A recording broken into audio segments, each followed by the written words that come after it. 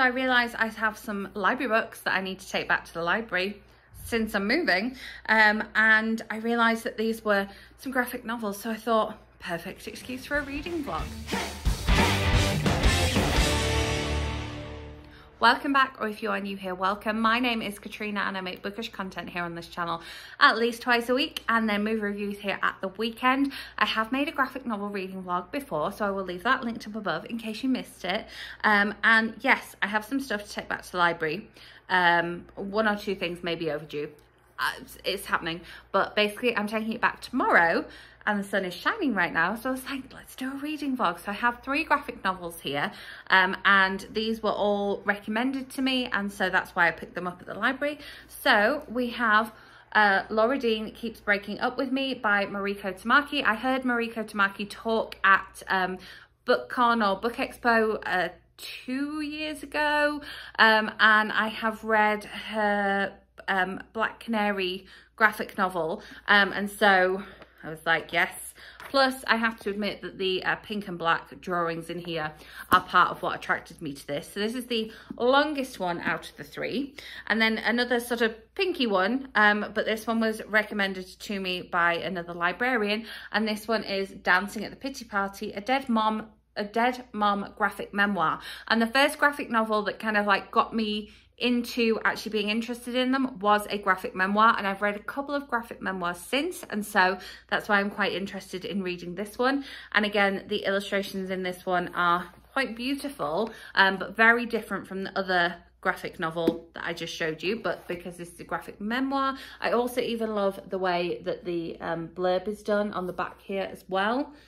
So yes, so that is book number 2. And then one that was recommended to me at a library virtual book party that is fully overdue now, is The Sacrifice of Darkness. And this one is written by Roaxane Gay and Tracy Lynne Oliver. And so it was the Roaxane Gay side of it that kind of attracted me to it. I put a hold on it, I went and picked it up, and I haven't read it.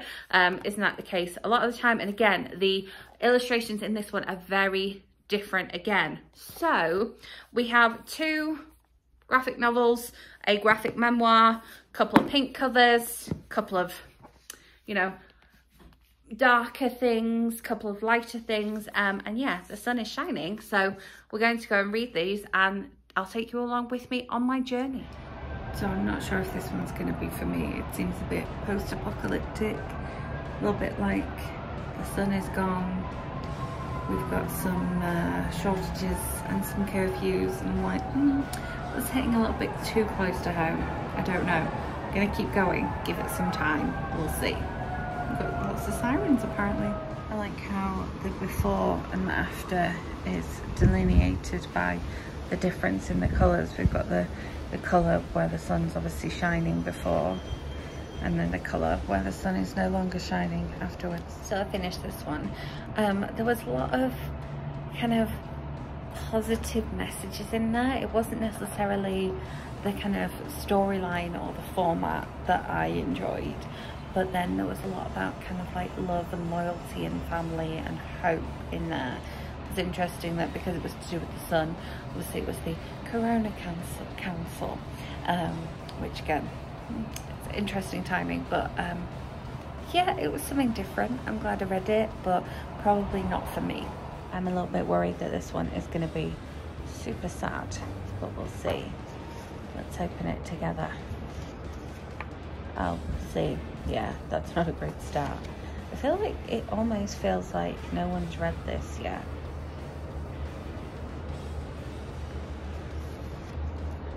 I love these illustrations.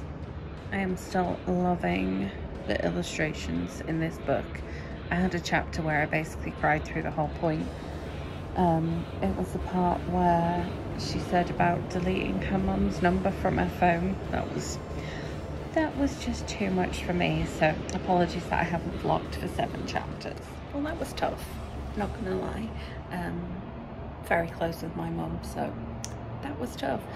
But I loved how honest it was, and just like open about every single part of everything, and like the bit at the end where she talks about all, like, you know, getting to the age where her mum was when she died, and getting to the age where her mum was when she had her, and things like that. That's the kind of thing that definitely resonates with me when things end.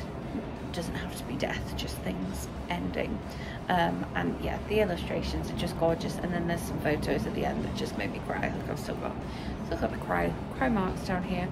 So yeah, so I'm hoping that was definitely very good. I'm hoping that the next one I will like and won't make me cry. Let's see. So I've come in now since it was noisy and windy out there, and I have a brownie which Ollie made for me and some coffee, and we're gonna get stuck into Laura Dean Keeps Breaking Up With Me and see what we think of this one. Hopefully this one will make me cry less.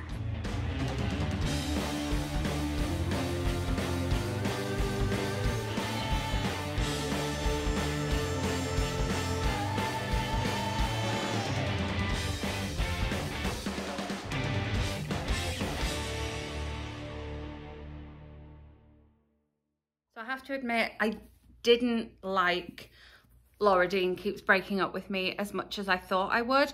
I loved the illustrations. There's this one in particular where we see one of the characters and she's got a like hoop earrings, and the hoop on her earrings is pink, in the pink and grey narration that I showed. Here it is, just there. And I think that is just stunning. And I liked the diversity of the characters, and I liked the kind of like chutzpah of the characters, but like Laura Dean is just not worth it. And then Freddie, when she's with or thinking about or talking about Laura Dean, is just not a nice person. And I'm like, no, I've known too many people like that. I did not like them. I liked some of the other characters, but not enough to make me kind of engage with the book. This copy from my library is fairly well used, so I'm assuming that lots of people have read it and liked it, and I'm kind of alone in that opinion, but I'm glad I've read it because I've seen it a few times. I've seen it in some vlogs here on BookTube, and so now I have read that and it can go back to the library. It's going in my bag right now to take back to the library tomorrow. And then yes, Dancing at the Pity Party was definitely my favourite out of the three, even though it made me cry. I'm all dry again now, but yeah, this is, I mean, the fact that it's a dead mom graphic memoir, please be warned, it does get upsetting, but it's beautiful illustrations, and I just love how like open and honest she is as she's writing this, so love that.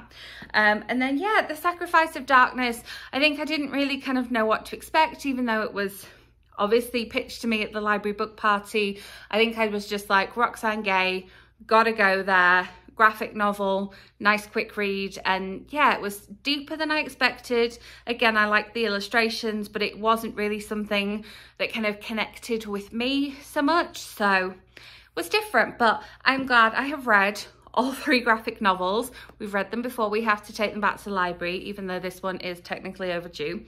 Got a whole bunch of other library books that we're taking back to the library. Some read, some not. But yeah, on the whole, I think that this was quite successful. Let me know in the comments if you like this kind of vlog. Give this video a thumbs up if you enjoyed, thumbs down if you didn't, but always tell me why. I will be back with more videos for you very soon, so make sure you are subscribed and hit that notification bell so you don't miss out on those. And yeah, I will see you then. Thanks for watching.